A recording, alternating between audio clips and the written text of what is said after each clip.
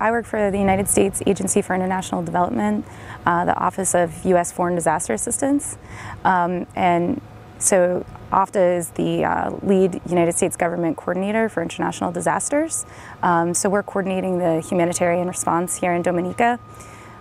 One of the focuses of this response in Dominica has been heavy-duty plastic sheeting, because many people lost roofs. The majority of the population actually lost their roofs. So we've been focusing on the distribution of the heavy-duty plastic sheeting, as well as teaching and using community members to teach the community how to properly apply and use the material, so that in the case of further storms and rain, that they're using the material properly. Some of the other focuses of this response have been bringing in commodities, humanitarian relief commodities.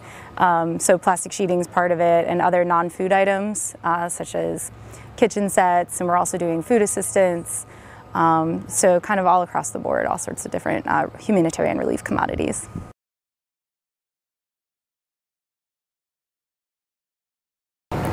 Sure. So on Tuesday, we were able to successfully deliver 2 flights of humanitarian commodities to the affected population of Grand Bay.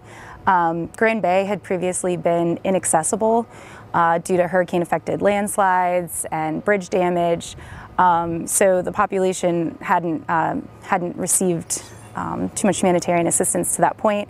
We were able to deliver 2 helicopter loads of different relief commodities, including some piping that helped restore the water distribution network.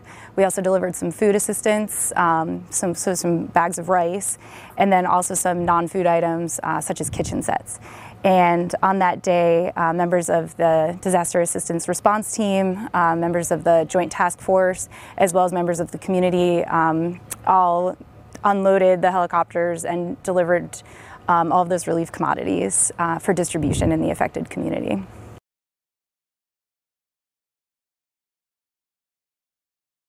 So working with the Joint Task Force and United States Southern Command on this response has been great because of all of the unique capabilities of DoD.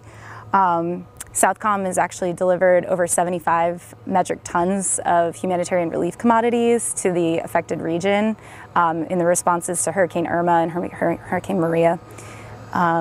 So it's, that's an incredible amount of commodities that were delivered, and more flights went out yesterday and today, so that number is even bigger now.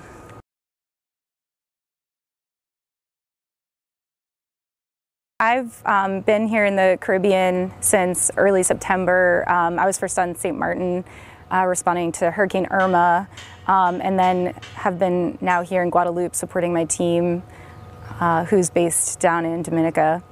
And it's been an incredible response working with the host population, the host governments, working with different NGOs, working with the United States Southern Command.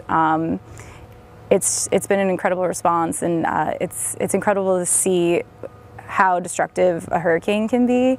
This is my first hurricane response that I've been on the ground for, and it's kind of just incredible to see trees just snapped in half and houses completely destroyed. It's incredible to see what wind can do, and I think it's been a great response. The United States government working together with the Office of U.S. Foreign Disaster Assistance and the Joint Task Force, U.S. Southern Command. I think we've brought a lot of